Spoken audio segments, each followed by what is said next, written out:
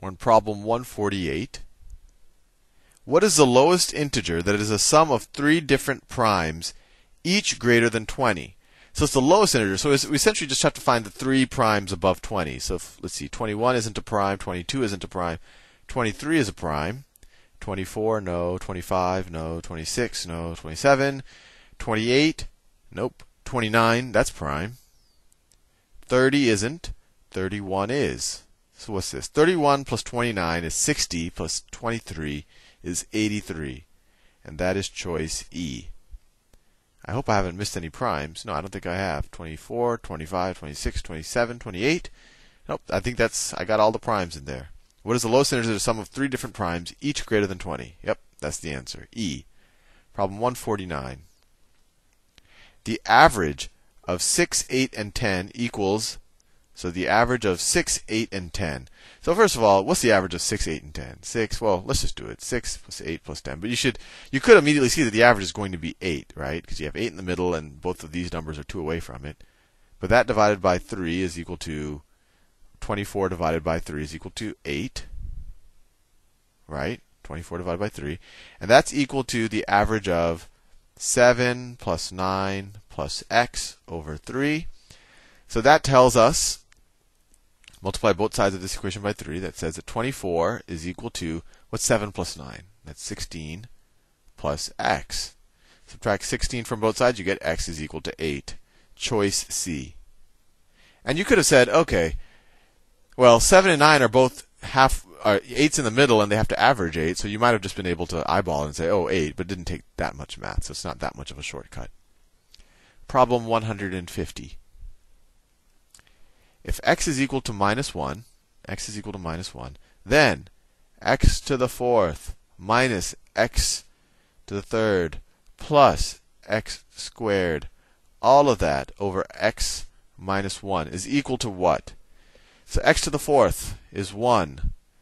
X to the third is minus 1, right? But then we're going to minus that. So this whole thing is going to be plus 1. And x squared is plus 1, right? Negative 1 squared is 1. 1. And then you have minus 1 minus 1. So in the numerator, you have 1, 2, 3. The denominator, you have minus 2. Let's put the minus out front. Minus 3 halves. And that's choice A. Problem 151. A toy store regularly sells all stock at a discount of 20 to 40%. So 20 to 40%. If an additional 25% were deducted from the discount price during a special sale, what would be the lowest possible price of a toy costing $16 before any discount? So we want to discount the $16 as much as possible, right? So they say that they're normally discounting 20 to 40%. So if we want to discount this as much as possible, we want to discount this by 40%. So if you discount this by 40%, that's the same thing as saying it's going to be equal to 60% of its original price. So this would be the price after being discounted by 40%, right? And then we would discount by another 25%, right? Actually, I think it's easier to go the other way. Well, let's just do it this way.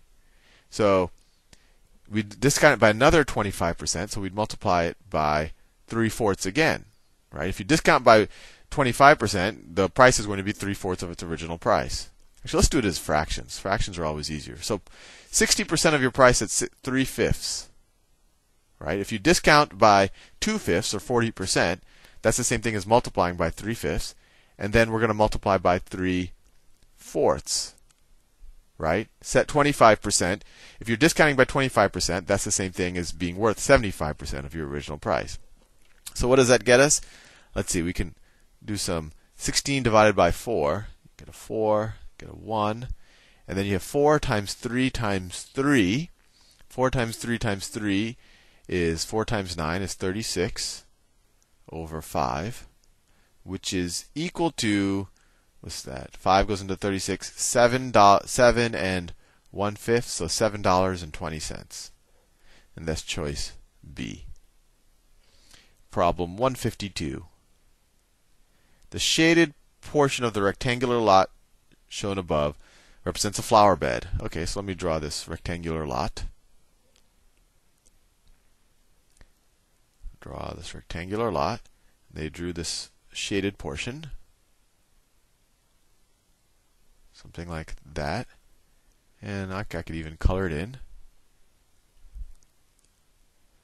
Just colored it in. So they say the shaded portion of the rectangular lot shown above represents a flower bed. If the area of the bed is 24 square yards,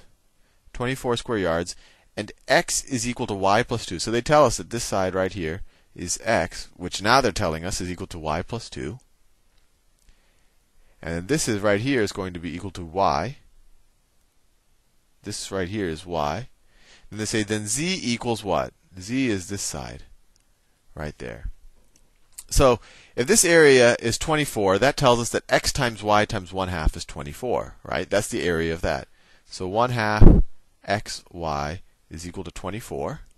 Or you could even say that xy is equal to 48. And we know what xy is. We can just substitute for x. So we get y plus 2. That's x, right? X is equal to y plus 2 times y is equal to 48. And so we get y squared plus 2y is equal to 48. Or y squared plus 2y minus 48 is equal to 0. See, we could factor this quadratic. This is, see, what two numbers when you multiply minus 48 and you add, you get plus 2. See, y plus 8 times y minus 6 is equal to 0, right? 8 times minus 6 is minus 48, and then 8 minus 6 is plus 2. So y could be equal to minus 8 or plus 6, right? Whatever numbers make either of these equal to 0. Well, we can't have a negative distance, so y is not equal to minus 8. So y is equal to 6. Y is equal to 6, x is equal to 8. Right? And we can just confirm 6 times 8 is 48 times 1/2 is equal to 24. And now we can use Pythagorean theorem to figure out z. So we'll get z squared is equal to 36, that's y squared, plus 64, which is x squared. So z squared is equal to 100. Z is equal to 10. Choice E. Problem 153. 153. Jack is now 14 years older than Bill. So Jack is equal to Bill plus 14. If in 10 years Jack will be twice as old as Bill, so Jack in 10 years is going to be twice as old as Bill, so 2 times Bill's age. How old will Jack be in 5 years? So they want to know J plus 5, right? That's how old Jack will be in 5 years. So let's just try to solve for Jack. So let's see if we this top equation tells us that Bill is equal to Jack minus 14, and then we can substitute this in for Bill here. So then this equation will become Jack plus 10 is equal to 2 times Jack minus 14. So Jack plus 10 is equal to 2 times Jack minus 28. Let's see. If we subtract Jack from both sides, we get 10 is equal to Jack minus 28. We can add 28 to both sides, and you get 38 is equal to Jack. So that's how old Jack is now. He's 38 years old. So how old is Jack going to be in 5 years? 38 plus 5 is equal to 43 years old. And I've clearly made a mistake because that's not one of the options. So let's see where I made an error. So Jack is now 14 years older than Bill. Fair enough. If in 10 years, so in 10 years, Jack will be twice as, oh, I see my mistake. He's going to be twice as old as Bill is going to be in 10 years. That was a boneheaded mistake. So let me clear all of this. That was a bad mistake. Shouldn't have made it. Should not have made it. I'm lucky that they didn't have what I put down as one of the choices, and I would have gotten it wrong. All right. So we know that in 10 years, Jack is going to be 2 times what Bill is going to be in 10 years. That was my mistake. So now let's see what we could do. Now let's try to say, well, we'll use that same information up there. So Bill is equal to Jack minus 14. Substitute that information here. So we get Jack plus 10 is equal to 2 times Jack minus 14 instead of Bill plus 10. So you get Jack plus 10 is equal to 2 times Jack, let's see, minus 14 plus 10, that's minus 4. So Jack plus 10 is equal to 2 times Jack minus 8. Let's subtract Jack from both sides. 10 is equal to Jack minus 8. Let's add 8 to both sides. You get 18 is equal to Jack.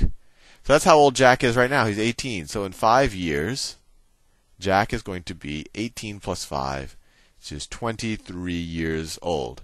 Choice D. And I'm out of time. See you in the next video.